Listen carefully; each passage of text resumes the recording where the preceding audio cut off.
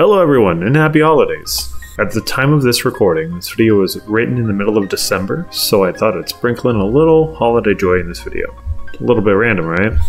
However, the point of this video today is to go into an aspect of gaming that is not very reflected much in the 80s and 90s.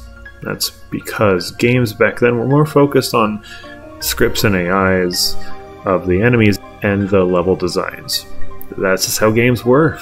That's how they were made. It was kind of as if it was an unspoken rule for how developers made video games. Now, don't mistake randomizers with random elements of games, such as potential crit chance in games featured such as Dota or RPGs. That's a gameplay element and a good topic for a different video. We'll make note of that later. But the full aspect of pressing a single button and playing one of your favorite video games, but it's all crazily mixed up with changes of items, enemies, and other experiences, we're going to dive into that today in Why Randomizers Matter. Precursor, while doing research and learning about this topic, I saw there wasn't much information about what randomizers do, but none about why the importance and why they're so popular, thus why this video is being made. So on this episode of Why This Matters, we're going to look at randomizers and their relevance in video games today. For those who don't know, Why This Matters is a series that is focused on looking at gaming and its relevance in modern times. We do this by looking at a topic in a retro perspective to see and understand why something has importance within today's time. So strap in as we speed warp around Hyrule and collect Metroid items, yes, that's an actual thing, and explore the world of randomizers. Well, randomizers are modifications or programs that introduce an element of randomness, or chaos, into the gameplay experience of a classic video game. These tools are often created by gaming communities and are applied to existing games to offer a fresh and unpredictable gaming experience. The goal is to add replay value to games that may have become predictable or a little too familiar. Value. I'm not going to be diving too deep into Resident Evil 2 for the 64, as that did have a traditional randomizer button that could be pressed and change the game, but it was very basic and didn't offer much replayability other than changing some of the items. Simply put, randomizers brings new life into games. For those that may be unaware, video games that are mainly story-driven, not multiplayer, or grand battle style games such as Fortnite or League of Legends. After playing one for so many times, beating it is very similar to enjoying your favorite food. At first you might enjoy eating something you really like, so you want to have it every day, you want to do it every day, you want to enjoy that same flavor. And as you eat it every day, it goes into weeks, into months, into years, and what about 5 years, 10 or 20? Well, that's what happens with video games as well. What can happen is gaming burnout. If you've played a particular type of game excessively in the past, you may be experiencing burnout. Burnout is commonly used in adulting or college, as you might hear of college burnout, but this can also happen with video games. When you're playing your game, you know and you've beaten it before, such as Pokemon, you know the best route, you know the best items, you know where the best items are, you know the secrets, you know the best Pokemon to get for fighting certain teams, you know which moves you should be training your Pokemon with. Yeah, sure, you can mix it up by playing with a new Pokemon or two, but people possibly are going to gravitate towards some of your favorites. You know the best route, you know where all the items are, and you know how to beat the final boss with almost no effort. I know this personally at times when I go back to play one of my favorite games, Final Fantasy VII. I absolutely love this game. However, I fall asleep playing this game from the battle scenes, and after I wake up to a game over screen, I turn the game off. And this is because I can't focus as much on the game as I could in the past. It doesn't have as much flair for me anymore because I know what the enemies do, I've seen the animations, I know I've read the story so many times. At this point in my life, it's very similar to a very, very long movie. On that topic, are you experiencing gamer burnout? If so, leave a comment in the comment below. I'm curious about what you might be playing a bunch of and not having that much fun anymore.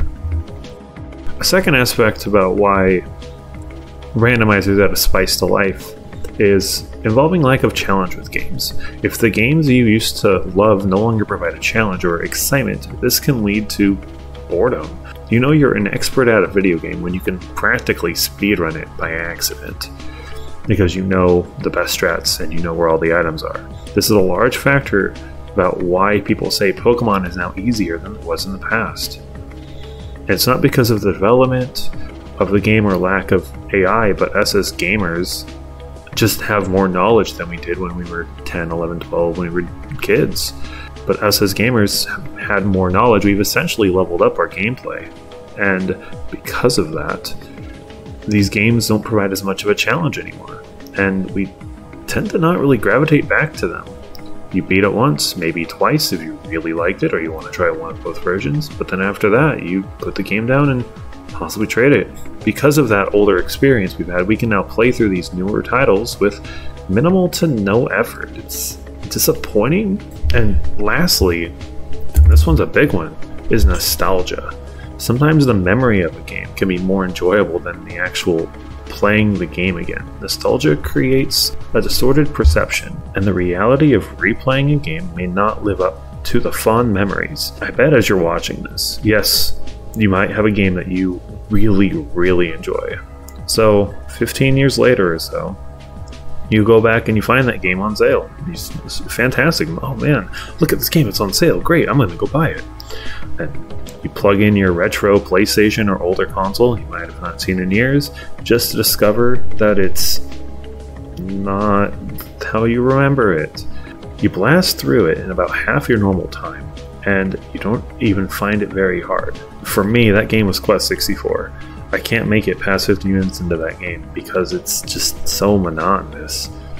When I was a kid, I beat the daylights out of that game. It felt so rewarding beating the final boss and pushing through and leveling up your spells. But nowadays it's clunky and slow. My nostalgia glasses are stronger than my willpower to play that game again. Or I'll have the fun memories, but I probably won't touch that game ever. Gamer burnout, lack of challenge, and nostalgia are some of the biggest factors that lead to a video game falling off and becoming something that just collects dust on your shelf. And as gaming generations change, this is going to keep happening. Well, this is where randomizers play their role. Shout out to Bakba Soup for allowing me to live record his stream where he plays a lot of randomizers. Thank you. Randomizers fix these problems in different ways, and how they do so is in a really weird and kind of complex, interesting way.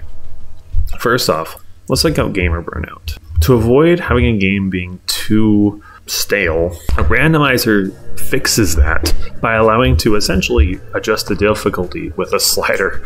You can actively change how hard the game is going to be by just pressing a couple of buttons.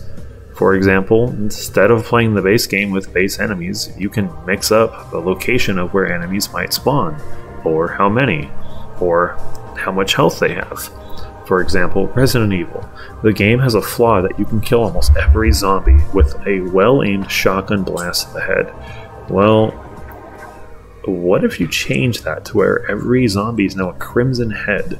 This 100% changes the game. Now instead of having a single shotgun kill everything in one hit, you essentially need to dodge these guys because they take 2 to 3 now to take down. That's so much harder, and that one little change essentially restructures the entirety of that game by just changing one enemy.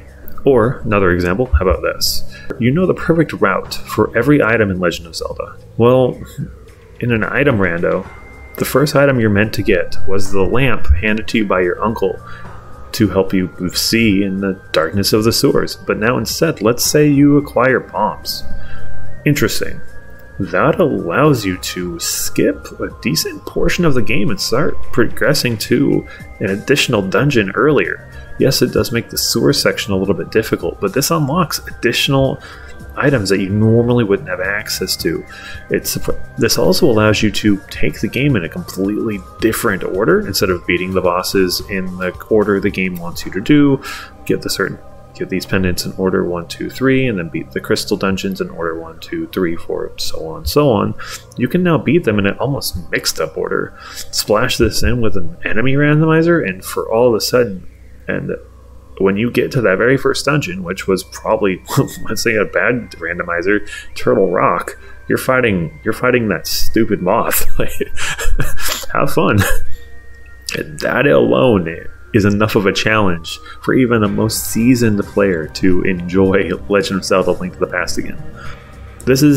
And what's more fun about this is it's even more compounded when Link to the Past was combined with Super Metroid, two very popular Super NES games. But now there are speedruns that feature both games fully randomized with their items all mixed up, where you can collect Legend of Zelda items in Metroid and Metroid items in Zelda, making it very interesting when your first item you find happens to be Charge Beam for a completely different game, meaning you need to go to the other game, use that item to proceed forward. It adds an extra layer and complexity to not just one, but two games at once, making both of these experiences so much fun to play and watch.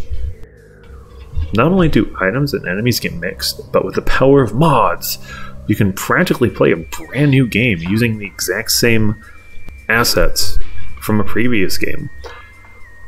For a good example is Resident Evil Classic has a mod that allows you to randomize the characters you interact with while playing the game. So, for example, you could pick playing the game as Nemesis, the boss from Resident Evil 3, where all his text and voice lines are grunts and he yells stars.